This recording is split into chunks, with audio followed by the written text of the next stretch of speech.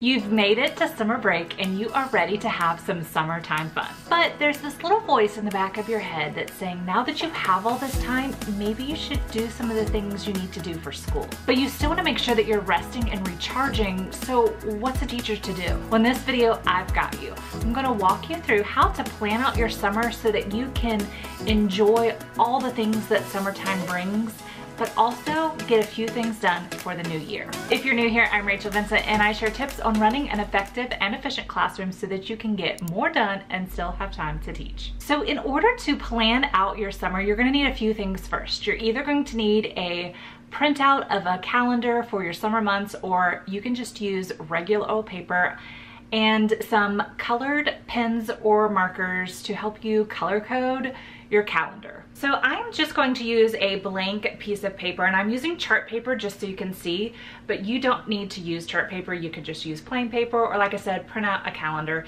And so I'm just gonna draw a simple calendar for July. Now that you have a calendar ready to go, I just simply added in the days for July and August. And the first thing I'm gonna do is go through and mark off any type of things that are like non-negotiable, like vacation, things that I have planned that are set in stone that can't be moved around if something comes up. And so I know for the holiday weekend of July 4th that I'm going to be hanging out with friends and family, and just nothing is going to be, I just want to keep that time open so that I can be flexible and enjoy that time. So I'm just going to say holiday weekend. If you have like vacations planned or anything like that, mark it off. You know you can't move those dates, and those are set in stone. So the next thing that I'm going to add to my calendar are household things. For me, I know that I just don't have the time during the school year to go through and organize and declutter and deep clean a lot of the places in my house. I always want to do like deep spring cleaning when everybody else is doing it, but that time of the year is just tough as a teacher, and so it just kind of gets neglected, especially towards the end of the school year. So I tend to do summer cleaning instead, and so I am, instead of like choosing a day that I'm going to work on it each day, I'm just going to put it at the beginning of my weeks so that I know that at some point that week I want to focus on it. So I'm first going to just add that on the side of my calendar. And I'm going to put like, I'm going to start with the bathrooms, and then I want to move on to the kitchen, and then the bedrooms, closets, and just the areas that I want to kind of hit throughout the week.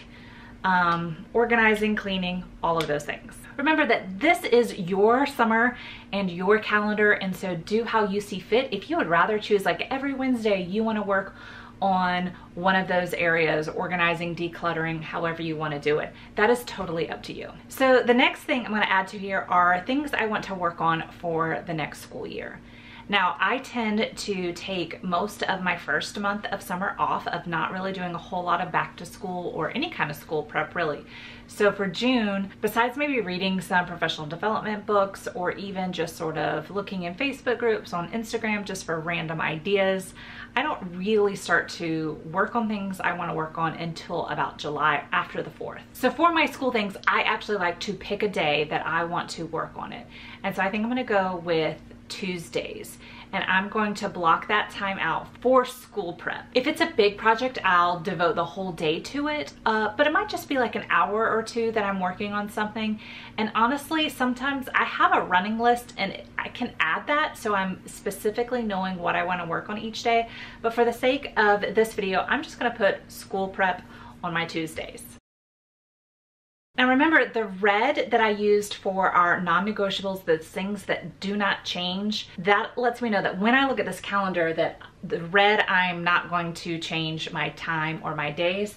But if something comes up, if a friend calls and wants to go to lunch, or I'm just not feeling it that day, I don't have to do it on Tuesday. It's just something that is just going to prepare me to be ready to hopefully work on something that week. And then the last thing that I want to make sure that I am doing this summer, besides getting my house together, working on a little bit of school stuff, of course, resting and relaxing, binge watching Netflix, reading books, I want to add in some other fun activities that I don't normally do during the school year. So one of the things for sure, I know that I've already set this in my calendar, is a lunch date with some friends, so I'm going to add that in here. And then I know my niece's birthday party is going to be near the weekend of her birthday, so I'm going to add that here. I don't know the exact date yet, otherwise I would have added that in red if I knew the exact date, but I don't know that date, so I'm going to put it on here in green. And then I know that I want to visit one of the new parks here in town, so I'm just going to add that in here. Anywhere, again, this is not necessarily set in stone, just things that I want to add in here to make sure that I'm like, oh yeah, I want to do that. Let me pick a day this week. Am I going to do it on July 21st? Maybe, but I have the flexibility because it's summer break to do it whenever. Let me know down in the comments, what kind of fun summer activities are you doing this summer? What should I add to my calendar that will just help me have an enjoyable summer? So the key to remember that this is not set in stone. This is summer break and is meant to be flexible. So set your non-negotiables in a certain color and then let everything else be fluid and flexible. One of the things I also like to do is set up a new morning routine, because one of my things that I love to do over the summer is to read as much as I can, because I don't get to do it as often during the school year. So I like to have very slow mornings. I like to read several chapters of a book, enjoy my coffee, and just set this new routine to my day that's not rushed like the normal school morning is. If you're wondering what are some of the things you can work on this summer, I have a free back to school roadmap that will guide you through things to work on up until the first week of school. It also has checklists for you as you are preparing your classroom in the next few months. You can grab that free roadmap by going to the link that is on your screen below, or you'll find the link in the description below.